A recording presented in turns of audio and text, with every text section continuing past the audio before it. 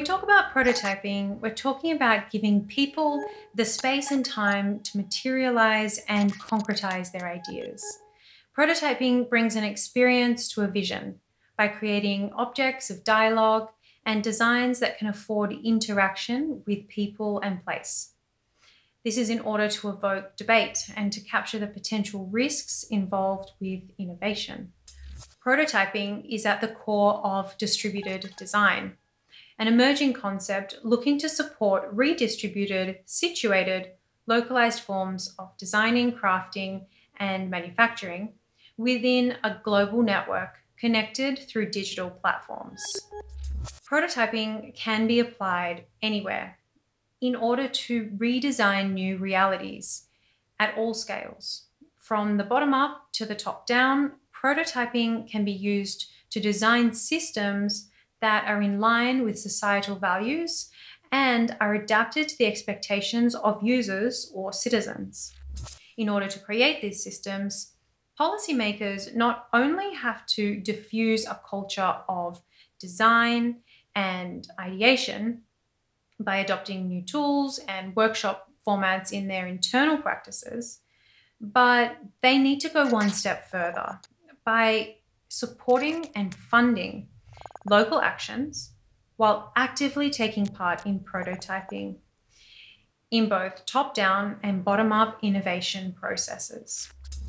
Basically, new structures for design at local and global scales need to be created and institutionalized as well.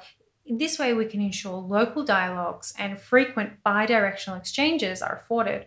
These could be around needs, uses, designs, as well as existing versus future impacts.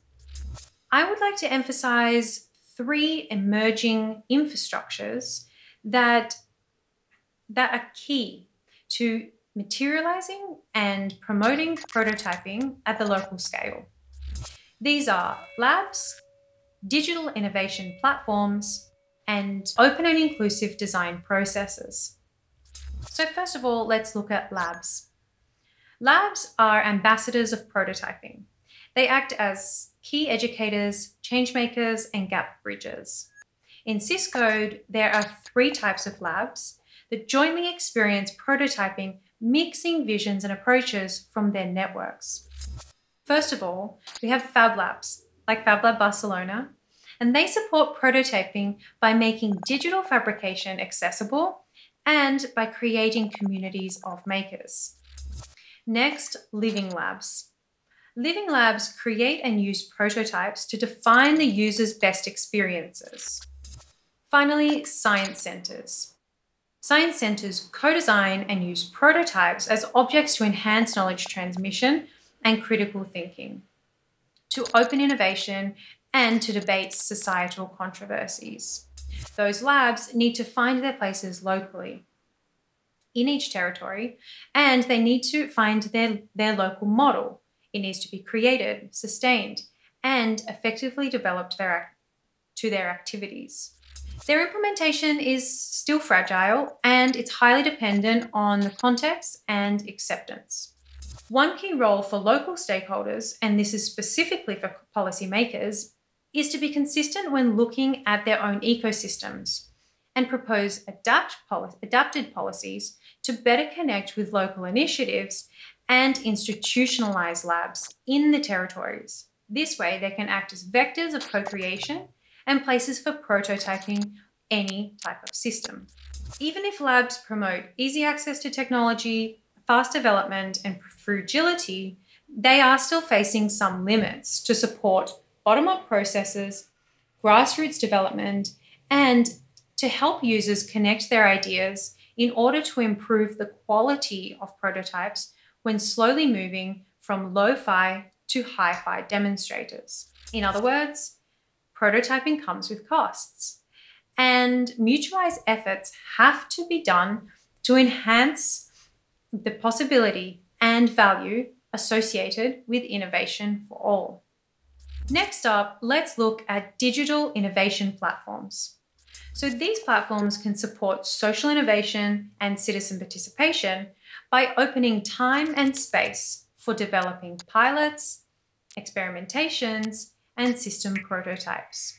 Digital innovation platforms expand the possibility and reach of individual labs by connecting, raising, and supporting shared practice and ideas at distance through networks of like-minded actors.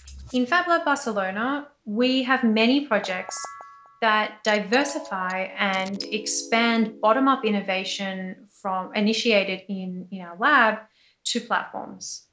These may take many different forms and all ensure that the limits imposed by physical labs can be surpassed. These platforms are aimed at being adopted in various contexts locally, while, as in the distributed design model I mentioned earlier, are connected at distance via digital means. This means that they need local ambassadors and policymakers that understand their reasons of being and support their integration, their use, and their co-development locally. Next up, let's look at open and inclusive design processes. When we're reflecting on how to integrate prototyping into our individual practices and our territories, it is not just about finding a place to open a lab or starting to use digital innovation platforms. It's about guaranteeing transparency and inclusive knowledge exchange via open source and accessible processes. A case for exploration here is Repensem 22 at.